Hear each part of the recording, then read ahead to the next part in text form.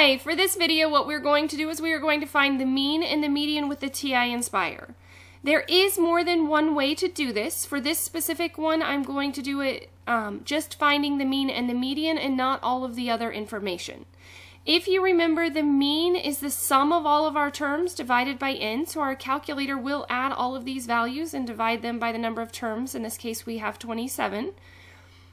The median, remember, we would have to arrange the values from smallest to largest and then find the very middle number. In this case, since we have an odd number of data values, it would just be the very center value. So we're going to use our calculator to help us find these values. In order to do that, the first thing that we would need to do is we would need to select the spreadsheet screen, and we would need to put in our data values. In this case, I'm just going to call it data. You can call it whatever you want to. If you have the actual meaning of the data, you could put it in as that, like if it was test scores or something like that, you could put in test. And then you would go through starting down each of the columns and just put in your data values. Because I know that you guys don't want to watch me actually type in all of these values, I have already done that. So I'm going to go to My Documents and I'm going to go down and open the data set that already has this entered in. I am not going to save what I started, so in here, what I've already done is I've already entered in the 27 values in this list.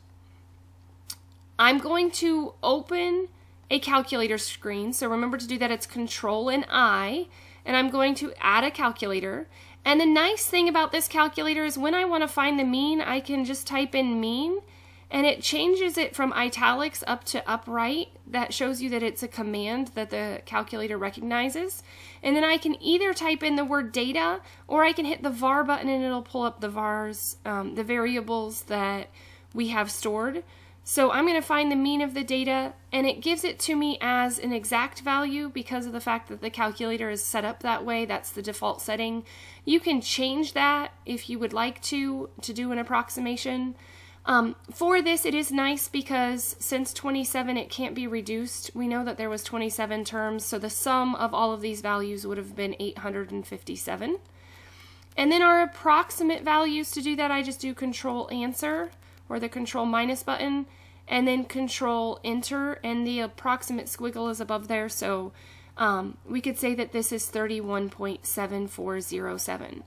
So the mean of these values is 31.7407. We can do the same thing with the median. I can actually type in the word median.